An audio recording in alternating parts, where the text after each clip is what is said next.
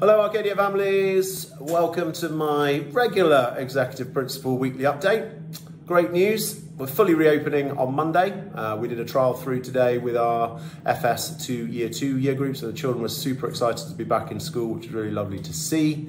And of course we've had our Year 9 and 11 working on their GCSEs, including GCSE oral exams, actual oral exams yesterday, so it's great to be able to get those completed without any disruption to our exam-based children, which is great.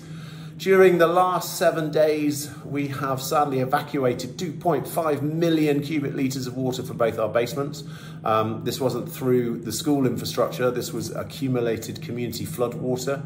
But fortunately, being a member of such a large parent company, Al Shraa, we managed to second a whole group of engineers to try and solve some of the problems by the disruption to the critical infrastructure. We've now done that. The biggest challenge was our chillers, which are in both basements, but we've done a workaround for both sites. We've had chilled air and we're ready to go for Monday as normal. This means that we have normal school days, Monday to Friday, normal timetables, little disruption to anything, but please do refer to the letters from the divisional principals to tell you a little bit about the individual year groups.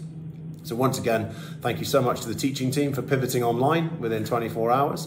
So we've had some online teaching now for many of the year groups for 7 working days, but also our site cleaning team, our engineering team, our facility management have been working around the clock to make sure that the school was fully operational. We had a little damage to ground first and second floors. Most of the issues have been in the basement, which have now we have resolved with some next 6 months work around just to make sure that we've got them ready to go as normal.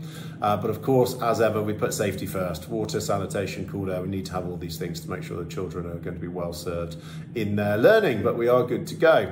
The only changes will be bus drop-off and pick-up for primary. Again, we are using some of the bus pick-up drop-off space outside the back of the FS area for some critical plant to run our services, and so our primary school children will be dropped off and picked up and transported to and from their classrooms from the secondary building with their TAs and bus nannies, and EYFS will actually be picked up outside the main front door of primary, but again, shouldn't be really a great deal of disruption to services as well. There will be 1 or 2 classroom timetable shifts for our secondary children, but other than that, business as usual. We should be bringing on Stream Dance and Drama Studio within a couple of days. Our AstroTurf has been cleaned and sanitised today, so we'll be using 2/3 of it while we make some repair to the damaged area on the left.